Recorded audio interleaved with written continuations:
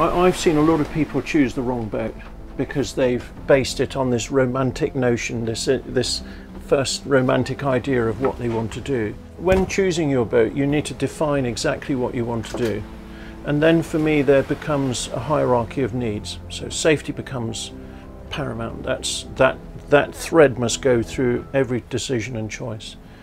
Then I think versatility is really important, because if you have a blue water cruising boat, you're going to go to everything the world has to offer in terms of temperature, weather, challenges. And once you've answered that, then I think the next one for me would be comfort.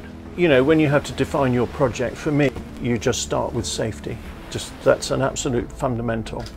And you know, with a boat like this, you have watertight bulkheads, you have a lifting centerboard, which means you have much more control going downwind. You're insulated, you're warm, you're not going to fall great distances, but you get the Garcia benefit of redundancy and reliability and aluminium and drying out, and this wonderful pilot house saloon, which kind of brings multi-hull benefits into a monohull. And this boat has a couple of levels, so when I'm sitting I can see out the window, and yet when I'm standing at the galley I can still see out the window, so these are these different levels, and that's really cool.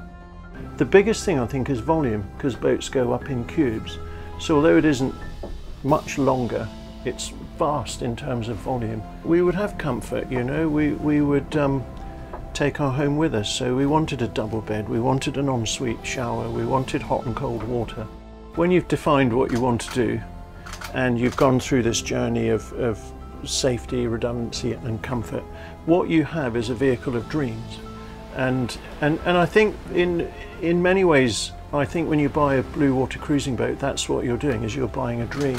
But a dream can go in any direction, and this is where the versatility allows you to adapt to what you find is best for you.